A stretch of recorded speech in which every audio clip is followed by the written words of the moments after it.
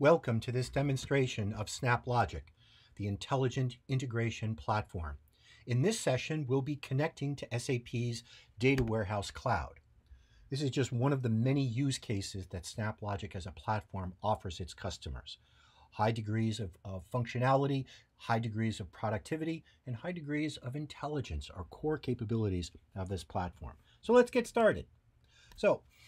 Before I can create a table in SAP, load a file into SAP, create a schema, or possibly replicate data from another database like Oracle and create those tables in an automated format or function in SAP Data Warehouse Cloud, I need to create an account. So let's start there. So I'm going to go to my HANA Snap, and I'm just going to grab any snap.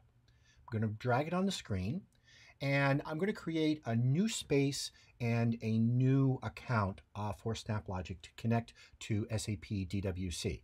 So we're selecting the HANA account. I say, all right. So I'm going to give it here a descriptive name, which is, not surprisingly, video demo. All right. So I need these pieces of information: host name, port, database name, username, password. And there's one other piece of information that is relevant. So now you see I'm in our instance of the Data Warehouse Cloud, and I'm going to go into the SnapLogic 01 space, and I'm going to create a new Open SQL schema. And I'm going to give it a name. Guess what? Okay, video demo. I create it. I'm going to take the schema name, and I'm going to paste that into not only the database name, but also the username. I'm going to grab the host name,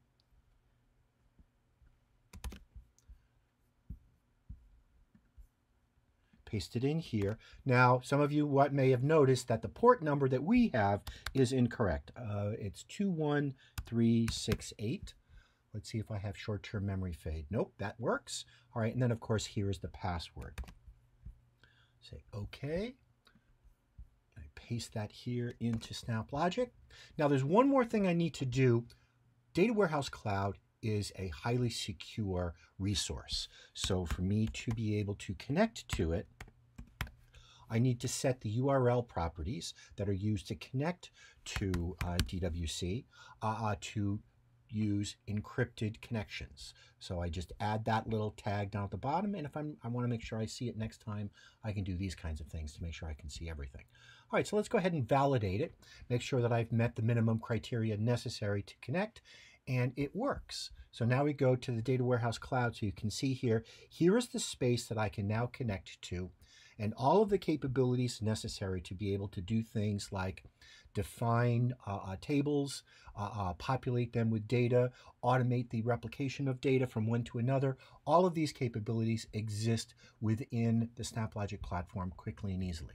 For more information, please visit snaplogic.com. Thank you very much, ladies and gentlemen. Have a great day.